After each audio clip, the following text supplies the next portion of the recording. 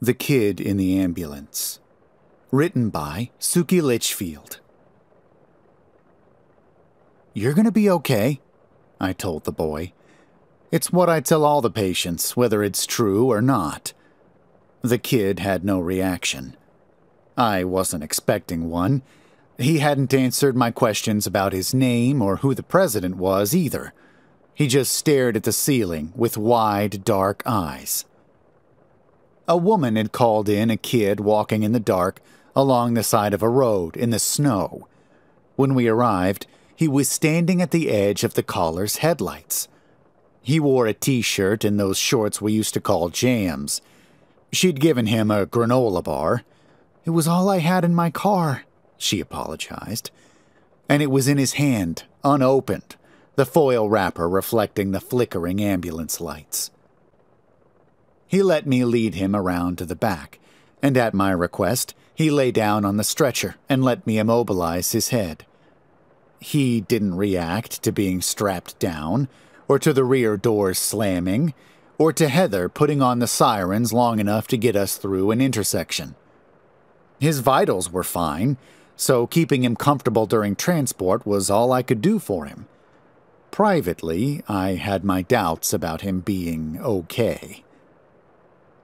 "Where did you come from?" I asked, just to keep up the soothing patter. He mumbled, "Cold." I tried not to react when he spoke. I busied myself reaching for a foil blanket, even though I had already put one over him. "You're cold?" "No," he said, and he pulled his eyebrows into a frown. It was the first facial expression I'd seen him make. "It was cold, where I was, and dark, I think." His eyes, wide and brown, found mine. "I don't remember." "It's okay," I told him. I was supposed to fill out an intake sheet during the ride, but I'd abandoned it when it was clear he wasn't going to talk.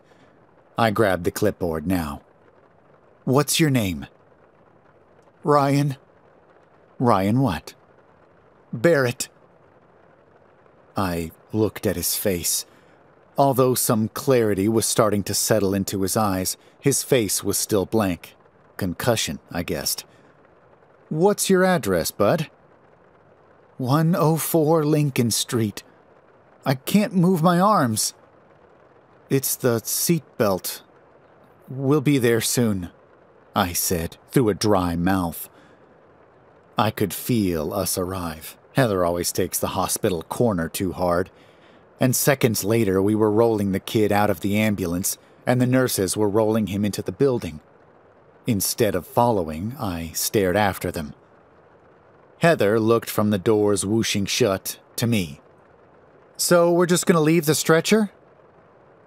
"The kid said his name is Ryan Barrett," I said. "Jesus," Heather said. "Who would name their baby after a dead kid?"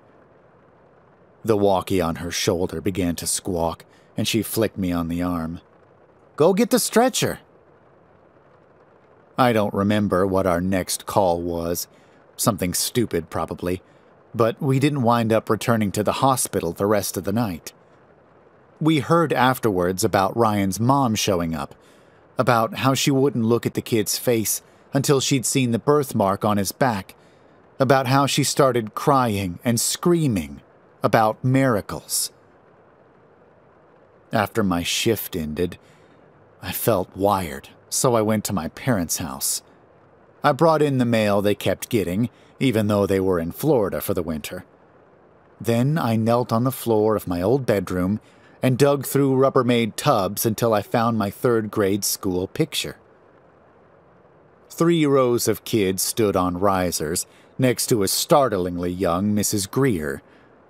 My eyes immediately went to me, smiling crookedly in my turtleneck on the tallest riser.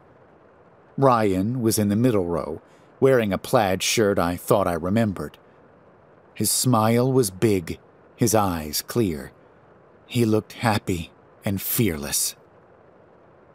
I brought the picture in to show Heather the next night. We'd parked the ambulance in the CVS parking lot across from the hospital while we waited for a call. When I handed her the picture, she snorted and shook her head. She was in the front row, her hair in braids. "Do not show this to my wife." "Do you see him?" "Yeah." The afternoon Ryan disappeared, he was on his way to my house. Police found his bike, but not him. I remembered Ed McLean, who was a sergeant then, came to my house to interview me. We sat on the couch while my dad read the newspaper in his armchair in the corner. Ed assured me I was not in trouble, but did I know any place else Ryan would have gone?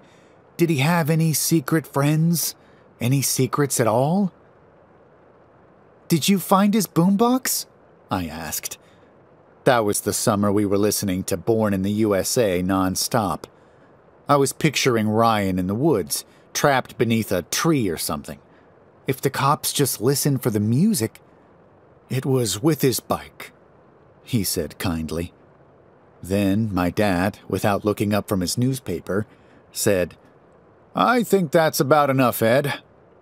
And he left. The newspaper prints a remembrance on August 11th every year. All through high school, they had those creepy age progression photos, but they haven't done that in a while. Everyone else standing on the risers beside Mrs. Greer grew up, graduated, got jobs. Most of them married. Some of them even left town. Ryan and I spent our childhood riding our bikes wherever we wanted, building forts in the woods, going from neighborhood to neighborhood seeking out snowball fights or kids with new video games. Now I don't let my children go outside without me. Ryan's disappearance is why. It's probably the reason for a lot of other things, too, like how I spent my marriage expecting my wife to leave me, or how I picked a job that sometimes lets me save people. "I still have like 8 of those black plastic combs," Heather said, handing the school picture back to me. "So are we thinking aliens?" I asked. She sighed. "Or he's an imposter. He's 10. Some adult playing a sick game?" But word floated over from the police department that his fingerprints had checked out. A lot of people in town were going with aliens. My daughter's basketball coach suggested Ryan had just escaped a government lab. Heather's wife's sister insisted it was cosmetics companies testing anti-aging serums. Ryan's mother wasn't speaking publicly, but she told the nurses that he had been with the angels all this time. "So what?" Heather said. "He got kicked out of heaven?" The FBI came to town, and TV news. To this day, my ex insists she saw Diane Sawyer at Dairy Queen.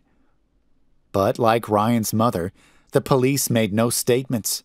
Once he left the hospital, where an orderly had been fired and a resident reprimanded for taking surreptitious pictures of the kid, there was no news at all. I thought about going to visit, but I didn't. Even if his mother allowed me to see him, I couldn't imagine it going well.